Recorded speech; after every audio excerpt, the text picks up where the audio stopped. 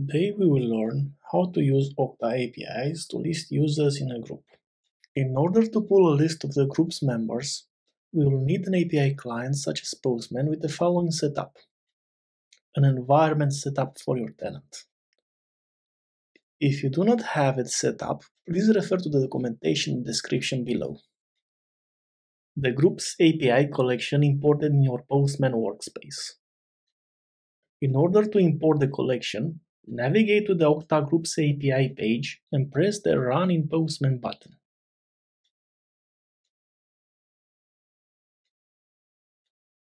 A new window will appear, offering you to use the web or the device version of the application. In this guide, we will use the device version of Postman, which is the same as the web version.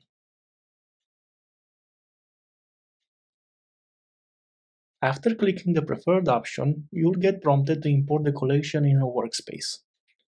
In this case, we will be using the Okta API workspace. Now press Import.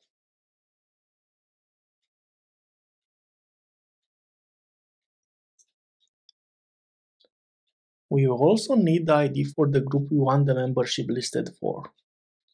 We can obtain the ID either by using an API call or by navigating to the group page on the Okta admin dashboard and copying the ID from the URL. As so.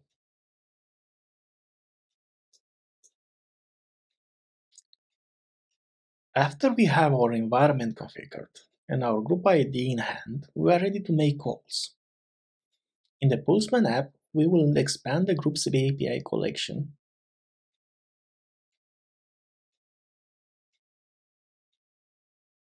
group member operations,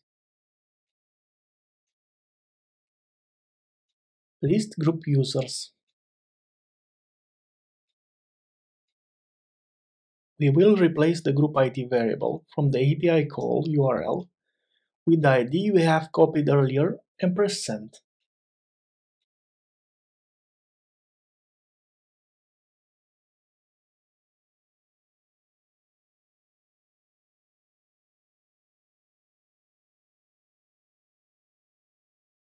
On a successful call, we will get a 200 OK response and will get presented with the users in the JSON format, which then can be converted to a CSV using a method of your choosing.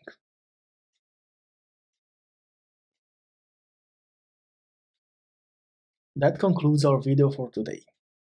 For more Okta support videos, check out the Okta support playlist.